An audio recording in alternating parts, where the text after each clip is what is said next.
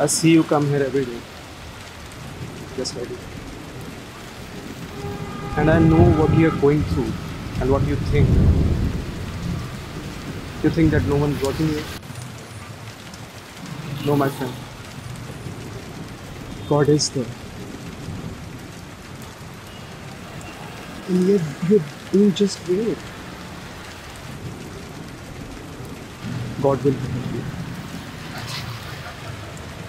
Come. Come with me. You will feel better. Come.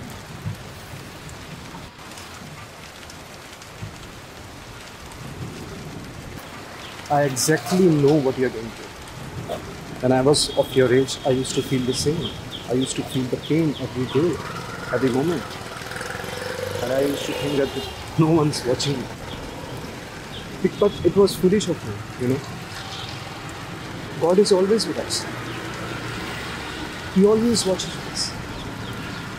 I understand that life is not always full of roses, but you have to go through the hardships.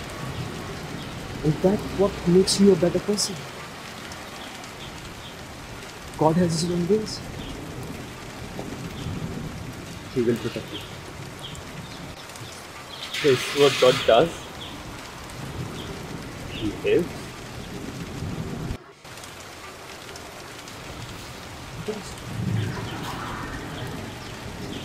Then tell me, why didn't God help my innocent friend who's dead for no reason, while the guilty ran free? I understand. Yes.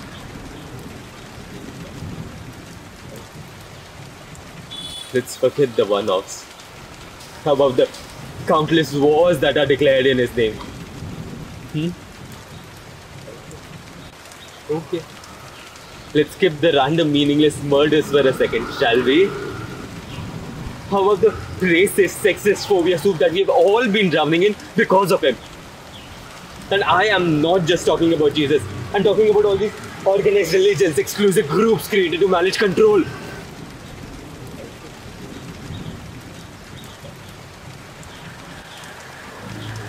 His followers are nothing but addicts. One type of bullshit to keep the dopamine of ignorance. I understand. I know your pain.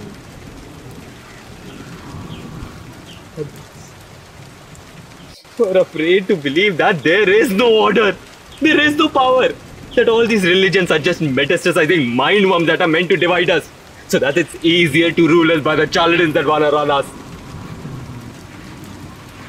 All we are to them are just pink fanboys for their poorly written sci-fi franchise.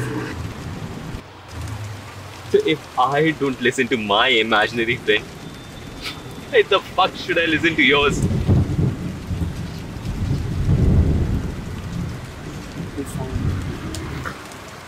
People think that their worship is some key to happiness.